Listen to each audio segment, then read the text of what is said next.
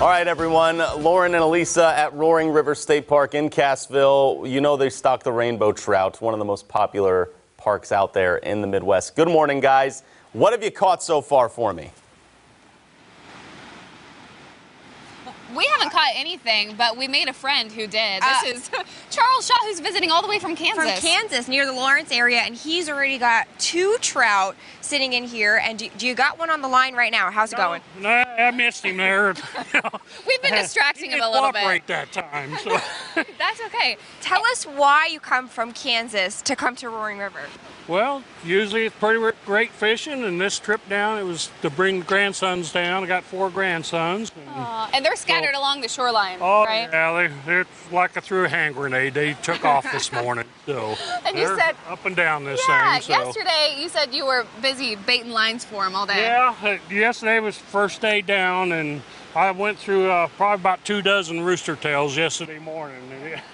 It was all I could do to keep them baited up and everything. But this morning they haven't come back yet, so I think we must be doing pretty good. Oh, you're going to have a feast then later. Yeah, I've got all the bait and all right here with me, so they must be doing okay this morning. So. Well, that's great to see, and very sweet of you to help them out with that.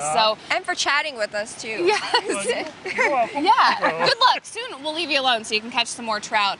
This is just the first stop of the day for us, though, right? Yeah. I mean, we've got a jam-packed day. After we head out of here with more trout, we're going to the smallest chapel in the world in Mount Vernon. Yeah. So we're excited to see that. We've heard that you can fit only a select few people in there. So I don't think I'll have a problem, though. You don't think so?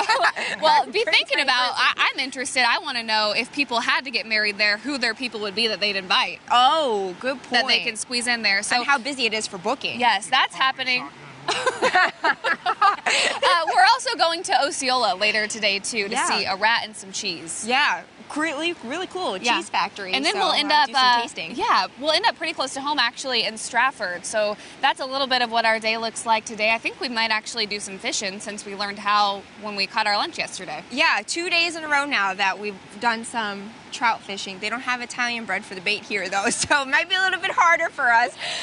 But yeah, so we've got a jam-packed day. We'll have lots coming up on social media. We'll send it back to you, Joe. All right, true dedication from Charles. He's barely even stopping fishing to talk to you ladies right there.